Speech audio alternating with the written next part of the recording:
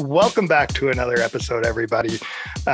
My name's Emery Wolf. Joining me is Nick Lamb, and you can see a third guy with us today. His name is Dave Marshall, and he is the president or CEO, Dave? Sure. Well, he runs it all, Flic Films out in Alberta, or Flic Film, I should say. So if people are not familiar with Flic Film, how would you describe what it is you guys do?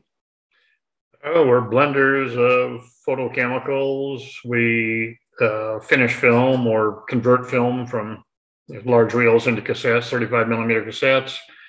And we assemble, build, and distribute analog photo accessories. So how did you get into that, Dave? I have a little camera store, a little analog camera store that I started a few years ago called the Film Experience Camera Store.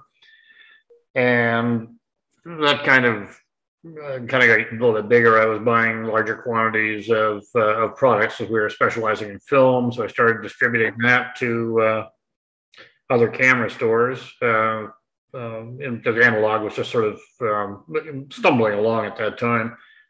A lot of stores just wanted small quantities of stuff.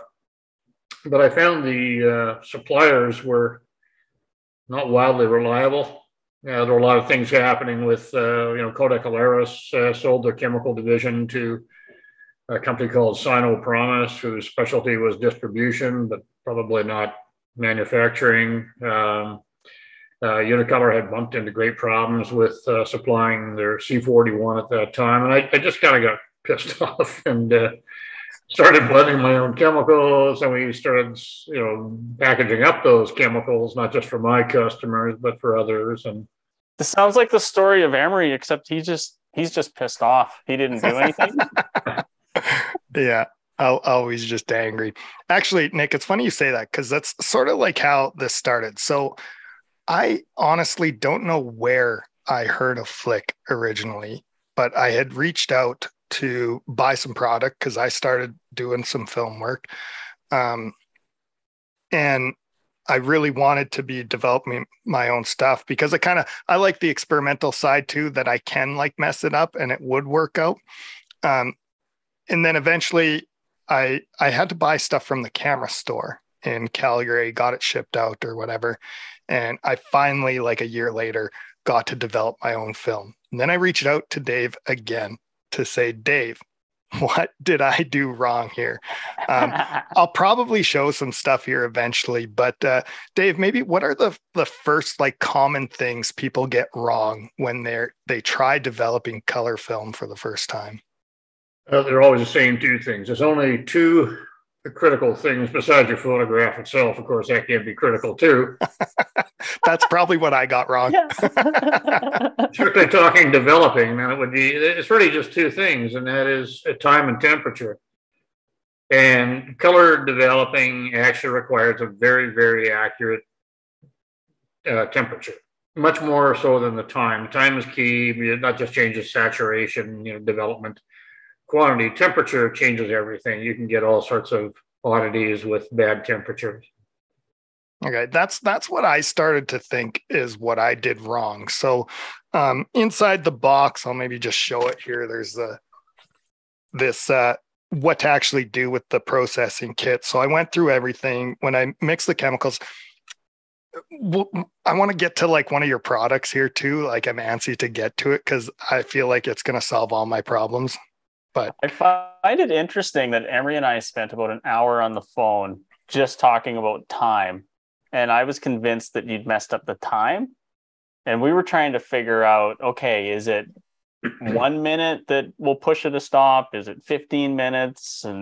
But yeah, that's interesting to know that it's all more about temperature than time. That's cool. Well, 30 seconds, 30% time differential is one stop push. Right. A 30% time differential is one stop push. That's right. Okay. And does that work the same way for a pull, or is it a different ratio if you're pulling? That's a great question. Nobody pulls film anymore. Just be really confident. Everybody wants to push film. I think that's a result of people on YouTube that want to talk about things they don't know about. It's a funny deal. Neither pushing or pulling is wildly necessary. More important is pick the right film stock and either shoot with a tripod or there are lots of ways to avoid pushing and pulling film. But people do that. Yeah, 30% either direction. You haven't shot with me or Emery where we'll set our ISO wrong in the camera, right, and then it'll require a push or pull based on your user error. Right. Yeah, that'll happen for sure. But we talked about like DOPs and how they would actually like specifically push or pull for a certain effect, to use like a low light situation, and if you wanted to get more detail out of your gray areas, I guess. So would you push in that? No, obviously you push to make it brighter, but you'll get more detail by pushing. No, you're gonna. Most people pull if you're talking about shadow detail. I think Emery was saying, okay. Yeah, you're gonna pull for shadow detail. Most of the pushing that was, it really came from wedding photographers. First off, you're outside, then you go inside, and all of a sudden you're short of light, so you push, and depending on the film stock you're using, so you push for that. Then you get back outside and you're shooting with normal film, and it's a funny thing, but I really think that a lot of the talk on pushing film is really a little more based on just people talking rather than the reality of shooting and doing good photography. I don't know, like most guys I know that are pros, and I've got a lot of customers that are professional photographers. They just shoot box speed, Yeah, that makes sense. Sure. Going back to like what I did wrong. So I mixed up all my chemicals. It says in here, for the developer to be at 45 degrees Celsius, and then with the bleach to be at 38. So I made my own little bath in my sink and heated them up. I've got like a little, I would call it like a turkey tester temperature thing. And I mixed them up. And the first thing I thought went wrong was when I mixed the developer. And so I had all the water in, and I think what I should have done is mix the chemical together and then dump the water in. No, actually, it doesn't. No, if you put part A in, mix it, and add part B, that won't hurt a thing. It kind of like foamed up on me when I did it, which I thought was weird. It does that? Well, that's why they're not in the same package. So they do react. There's a reaction that happens between the one of the components of the developer B with one of the components in part A. But no, that shouldn't hurt. Those temperatures too, when you're mixing the stuff, aren't critical. They're just make it easier. Okay. The developer dissolves a whole lot better at 45 than it does at 38. But if you did it at 38, that wouldn't be an issue. It's the developing itself that you need to be really accurate on the temperature. I'm laughing because that's exactly where I like switched it. I'm like, it can't be that important on the actual developing side. So like I made another bath, put the water in, let it sit there for a few minutes, got impatient, and was like, okay, I'm good to go. And I'm like, do you know what? I'm not going to stick the turkey temperature thermometer thing in. It's got to be close enough, and then did it. So I'm assuming the result I got here is sort of based on that. Yeah, you got some pretty wild color shifts. But the other thing you're saying there is using a turkey thermometer. You really want to use a calibrated thermometer, check your thermometer against something else, because I had a guy tell me with one of our water baths that it would never get to temperature, and I said, well, like, what do you mean? Is it like a half a degree off, a degree off? So, yeah, it won't get within. It's always stuck at a degree short of where it's supposed to be. And what are you using for? Really, it shouldn't just be stuck there. And it turned out he was using a candy thermometer, which is plus or minus 8 Celsius or something. It's just absurd. But yeah, having a good calibrated thermometer. Anybody who's worked in a lab, they know all about calibrating their thermometers before they go out and bodge up customers' pile of work. And I guess that's my answer for the next thing too. So is that gravy I see on there with your turkey thermometer, Emery? This might be some like, fingerprints or something. I wasn't real. So now here's the other thing too. I was using these kind of Lomachrome films. I don't know if you've ever seen them, but they're kind of like effect films. Yeah. And I was just trying them out to see what they'd be like. And then I also feel like that was like part of my problem too, because like I don't understand when I flop this why it's so blue and why I would have to like do so much to try and get it to where it probably should be. Yeah, I don't think you're ever going to get it there, because once the silver has done its thing, it's done. But I can tell from your photo that it developed, because you've got pretty good detail. Like there's pretty good detail in the figures. There's good color or there's separation in the highlights and all that happened. But you've got some wicked color shifts, obviously, and that tells me that the die couplers didn't do the job properly, which are the little, well, as I say, they're die couplers. They grab onto the silver essentially. And so it looks to me like this is closer to black and white than it is to color, right? So yeah, when you look at the film, it's like black. Yeah, pretty dark. Yeah. So it looks to me like you have great detail on it. There's great detail on all these people and stuff, and it looks to me like the developer worked, but the die couplers didn't necessarily work the way they should, which is strictly a temperature thing. All right. So next time I've got to be more specific about my temperature, which I think is probably good advice. And where I started to lean like this is probably what went wrong. The one thing, Dave, I want to talk to you about. So now you guys are a company, you sell products. It's one of your accessories, and I'm willing to bet you could guess which one. But temperature water bath. Yeah, that's exactly the one. What can you tell us about that? Is it something that, like, if I asked Don's photo, actually, that's another good point. Your now Flic film is sold in Regina. If you go into their into Don's photos room where they sell their developer stuff, they have color and black and white from Flic in there that you can get. But what I didn't see was that precision temperature water bath. Is that something I can maybe like ask them to bring in for me? Absolutely. Yeah. A lot of retailers, to be fair, like a lot of the retailers aren't they're a little taken aback by the upswing in film. And a lot of the people working don't come from that era, and so this stuff doesn't necessarily click with them immediately. I talk to old guys, like guys my age. I talk about the water bath, and oh well, man, I gotta have one of them. But you talk to somebody who's not familiar, and they're not quite getting it. But absolutely, Don's will bring it in for you. Yeah, they order special stuff from us. They would do that, but it's a great. It was a product that I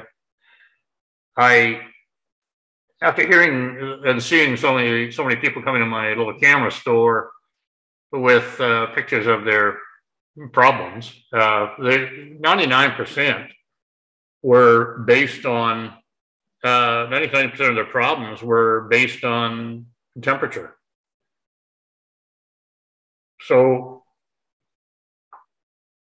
I looked at it, I use a Jobo, which has got a temperature control and a water bath, and even that is not wickedly accurate with a Jobo, because it's a pretty much on heat, off heat,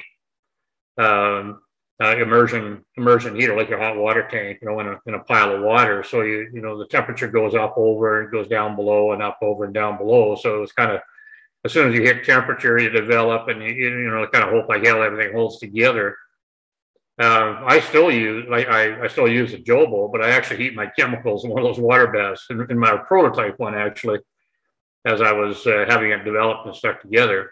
I still have that kicking around, and it still gets use. And it's because I don't like leaving things to chance, especially with the price of film nowadays. So, the roll of Portra 400 is north of $20, and doesn't take that many rolls of blown film to pay off. Yeah. Yeah, like I destroyed 36 photos for $18 on here, so Right. that's Right. fun. And then I wrecked another 36 for $15 on this back. Yeah. Right. um, without too much detail too, and I think, correct me if I'm wrong, but is the precision water bath, that's the most expensive item you guys sell too, right? Oh, gee, I never thought of that. Yeah, probably. Yeah, it's kind of like the biggest unit or biggest thing in there. Or maybe like, no, I don't even think that would cost as much, the toolkit or No, no, anything that's like that. cheap. They now retails at $75. Yeah. I was looking at some of the other products there too. So some of the stuff, like why is there a difference between different black and white developers? Classic MQ is the same as D76 or Ilford ID11. It's a very old formula. Everybody's got it. Everybody's got the same formula. And it's just a tried and true MQ because it's metol and hydroquinone. The black and white Cine film developer is specifically done for Kodak Double X originally, or actually Plus X is what I believe they originally did it for, which is a fantastic film, no longer made. It is a little slower developer, so it pulls shadows a bit better. Double X is a very high dynamic range film, but using the wrong developer, it may not pull all those shadows. That developer is made to kind of pull shadows and give you that extra dynamic range, which in movie film is pretty important because movies pan. The camera pan doesn't sit there and stare at one spot. So you can go through the camera can go through 3 different sort of serious light changes, and you don't want it blowing out and having all sorts of problems. So MQ19, that's an old X-ray developer, D19, and it became very popular. Probably in the 70s, people would use D19. I think was it Brett Weston did a lot of stuff with that. Very, very high contrast a developer. It's just popular with a lot of people. I kind of like it. If you go out and shoot a hayfield with a bunch of rolled up bales, it can be fairly dull. So you use a super high contrast developer, a very slow film, and all of a sudden you got an interesting looking image that everybody else who went out and took the same hay bales is definitely not going to get. So the black, white, and green was something I was kind of looking at too, which sounded interesting to me. Yeah, I had an inquiry from Ireland yesterday. We're going to buy black, white, and green in Ireland. Yeah, it's our health food developer. I was just going to highlight that. Like, that's what I find interesting about it. So it's made with vitamin C, Nick. Yeah, that's pretty common. ID11, Kodak's, what the heck is that now? Kodak has a vitamin C developer, and they use phenidone as well. But you have to buy a 5-liter thing of it because the phenidone is very hard to integrate into the developer. It's quite complex. We do it in an alkaline solvent that's also used for shampoo and hand cream. So we have the solvent of shampoo and hand cream. We use very little too. 5 milligrams will make the 500 milliliter mix for a Patterson tank. So this is a personal question that I just have about,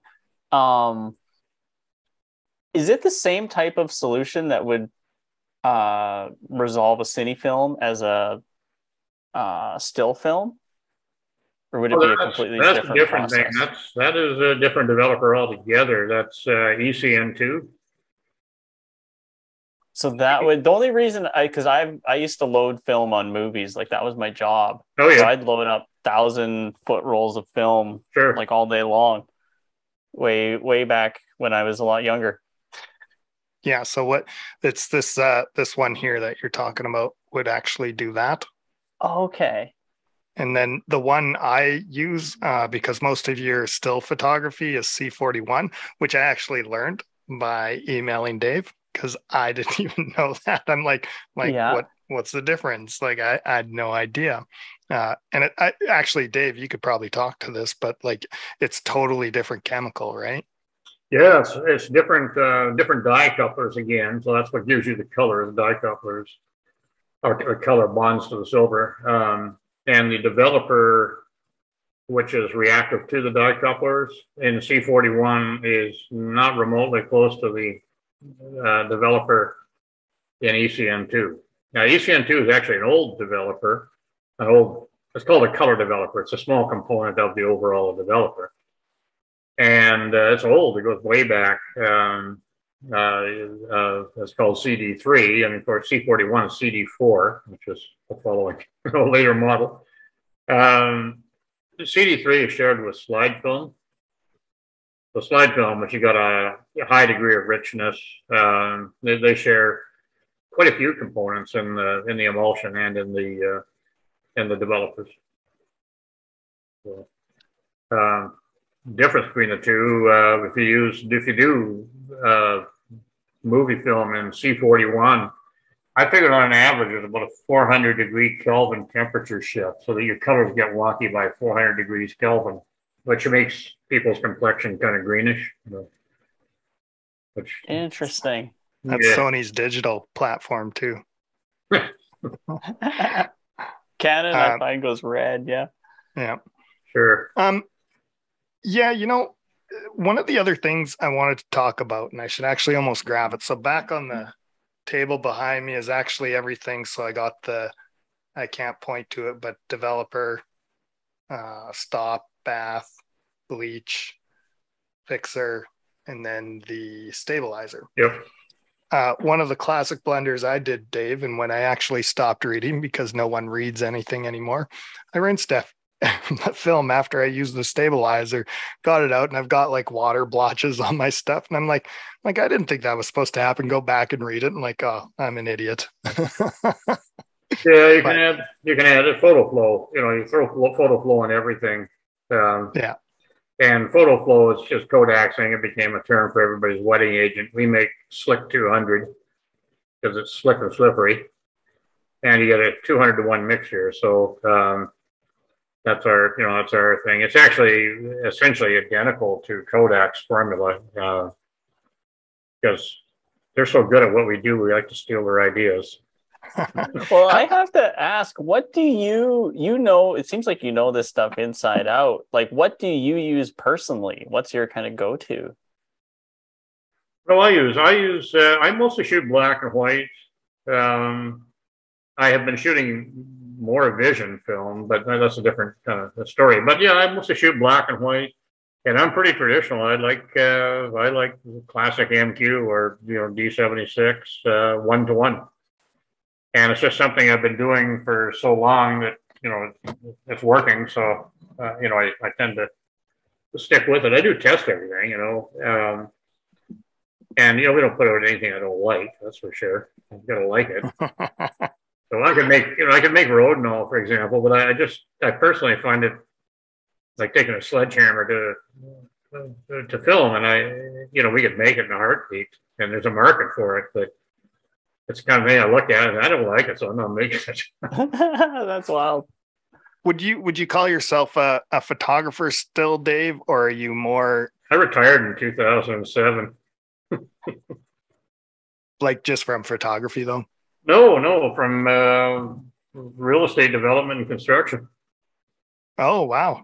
And then I picked up. I had already had good cameras or whatever for a long time, and I just kind of went flat out at that, and that got carried away, and here we sit talking. Oh, that's great. So was it just like a hobby for you that turned into this? Yeah, pretty much. It was a hobby, but I'm a flat out, I'm a hardcore entrepreneur, flat out capitalist, So I looked at the industry, and it was a wonderful industry. Kodak was an incredible company.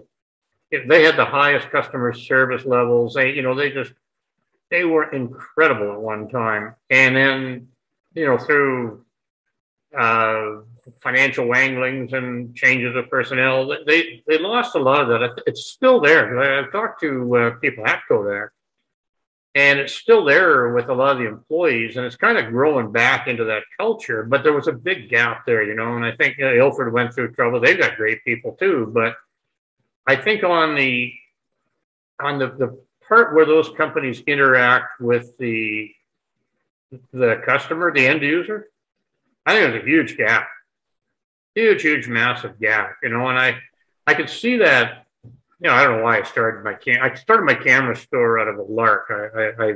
I just saw something there, and I ended up talking to these, you know, all these young kids coming in, and they're just awesome. They're so full of enthusiasm, doing really cool stuff. Like some of them are doing some very innovative, inspiring stuff, but at the same time, they, you know, a lot of them don't have a lot of money. They're kind of scraping stuff together, and, you know, kind of feel like a drug dealer sometimes. I'm taking the last $20 for that roll of portrait.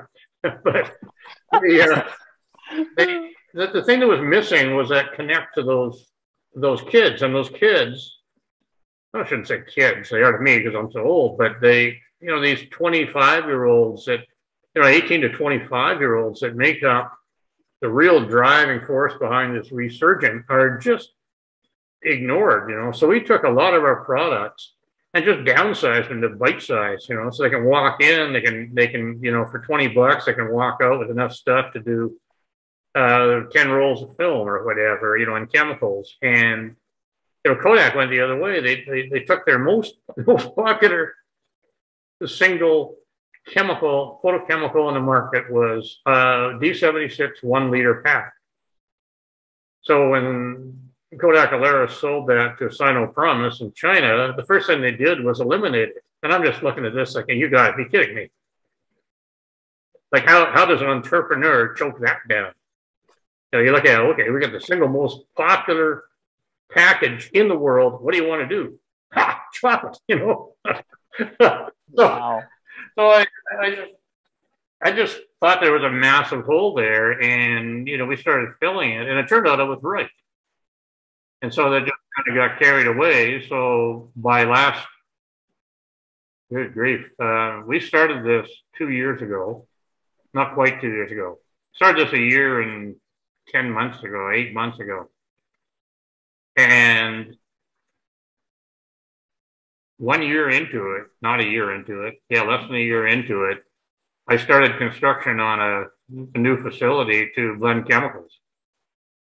Oh, wow. And, you know, for our distribution and our blending, and a place we have machines, 1,000-foot rolling machines that we've got 2 of. We just got 2 more under construction, plus upgrades for the 2 we got, because we're rolling film left, right, and center. And what are we doing with it? We're just filling gaps, you know. So we got, you know, I was at the airport this morning picking up a shipment of film for us from Europe. We're bringing on our new Ultra Pan 100 and an Ultra Pan 400, which is going to be reasonably priced black and white film. That's kind of that like big business mentality, right? The Google of things. If it's not making enough money, they just sort of discard it. And then it definitely leaves those holes that you're filling. Well, yeah. I think it was a big business. It was an enormous business, and it became a cottage industry. So what happened with these companies, and it's not their fault. I mean, they got all this infrastructure and machinery and stuff that is wonderful for producing, you know, a gazillion cassettes a day or whatever, you know, and chemicals by the trainload. But it's a cottage industry now. So we just turned it around. I turned it on its head, and our production area, where we can run 6 lines at a time, running different chemicals, running small quantities, specialty things like our MQ-19, you know, the old X-ray developer. We could do small quantities of that. That came from a Bo Photo, a great customer of ours out in Vancouver. The manager there got a hold of me and said, I've got these customers that all want D19. Can you make that? 4 days later, we had it on her shelves. Oh, no. Wow. So 4 days, right? So we run a little cottage industry. It's a little hectic, you know. I mean, it's getting to be a ridiculous sized cottage. But it's, I guess not so retired. yeah, not so retired. Yeah. Yeah. I guess too, you're running everything out of Longview, Alberta, which isn't a very big town either. But I'm assuming like it's close enough to Calgary that people are like, there's sort of some novelty maybe going out there. Yeah, I'd like to correct one thing. It's not big enough to be a town. When I moved here, the population went from 305 to 306. It's close enough. It doesn't matter where we are because everything goes out of here in trucks, and everything comes in here in trucks, and it just doesn't matter. Like I just shipped our first chemical shipment to Hong Kong. Wow. Do they care if we come out of Longview? No, never mind. No. Actually, we just sent one to South Korea as well. Man, that's crazy. Yeah, they're starting worldwide. Yeah. Yeah. And all from Longview, Alberta. Yeah, well, I think we're the largest taxpayer in Longview now. That's great. We've only got a few minutes left here. Nick, do you have any last questions or anything on your mind you want to pick Dave's mind about? Well, I'm curious, like you said it's picking up. So have you noticed an increase in sales and purchases? That's fascinating because I'd kind of forgotten about film, even though I grew up in it. But then now Emery's getting into it, and I'm kind of hearing about more people starting to get back into it.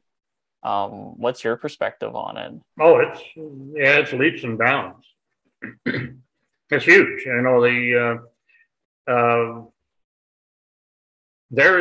Right now Kodak is unable to make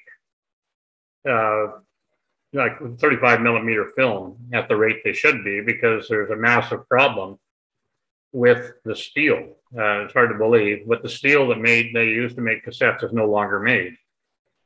And the industry is too small for someone to make that particular steel blend. When they can go out and make stuff for car body, obviously car body takes up a lot more steel than cassette does, Yeah. So there's a problem there that has actually slowed things down. Film would be growing faster if Kodak was actually able to produce back at their old. They're doing the machines over. They're rebuilding the machines to manage with the steel, but they're really kind of limping until January, February. So can you get into that, or is that just a totally another ball game? Can you get into film? We do. Yeah, we do. So you can kind of fill that gap, I guess. Yeah, we use. I started doing.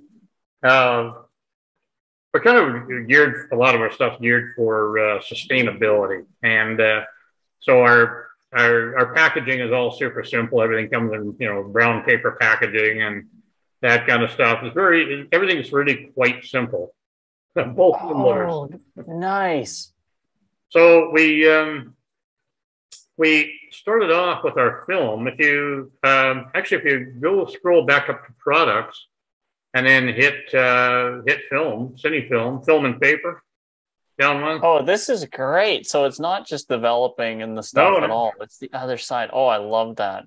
Yeah, so we do Vision 3 film. Vision 3 is a funny thing. It's probably the finest film on the market. There's very little that can touch Vision 3 for quality, but it's got to be done in the right developer. Cinestill did the world a great service by bringing Vision 3 to everybody's attention.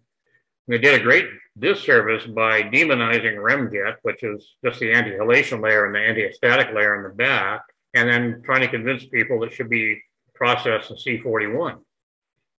This stuff processed properly, it's incredible. In my camera store, I've got a photo.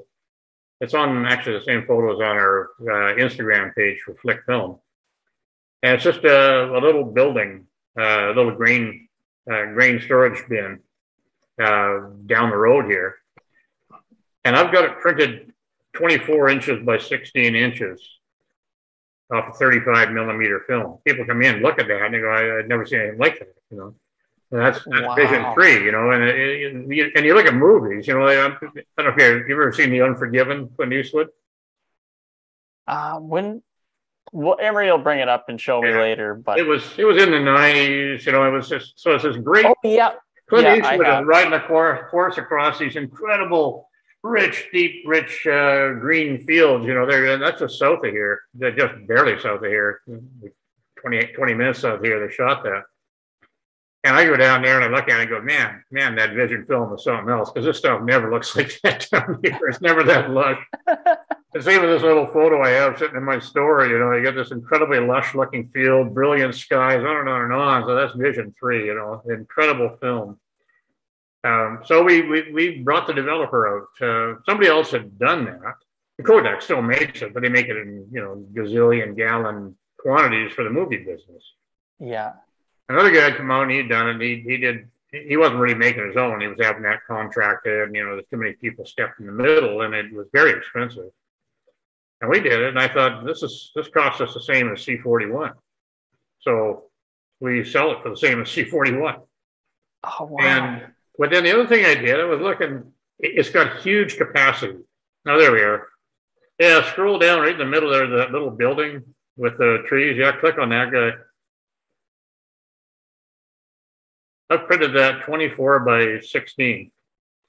And you see the sky. Wow. Look at the clouds. Nothing is blown out. I mean, try that with your digital camera. Yeah. That's incredible. There's no filter. There's no polarizer on that. That's just shot in the hardest light possible in the middle of the day. And this is Instagram. This is like a 500 kilobyte file. Oh yeah. You know, so in the real deal, it looks very rich and spectacular. There's one down farther on the left hand. Oh, that's Double X. That's the black and white movie film. But down on the left, another photo that's that little Barney looking thing with a van in front. Wow. And the color of the trees in the back, you know, everything is it's just incredible. And it's not, you don't have to monkey around in Lightroom to get that. You know, it's just there. It's incredible film. That's amazing. Why are people shooting film? Well, dynamic range for one. You never get that dynamic range out of digital. I know I've got, you know, a couple of very good digital cameras. I know I can't get that out of them. Wow. Yeah, we're about to get cut off here, Dave. So I think we'll maybe stop at that. I think we could probably talk for hours, but thanks for coming on. This has been a blast. Everybody should check out flicfilm.ca, I believe it is. It is, yeah. And check out all the products. If you're in Regina, Don's Photos carrying it.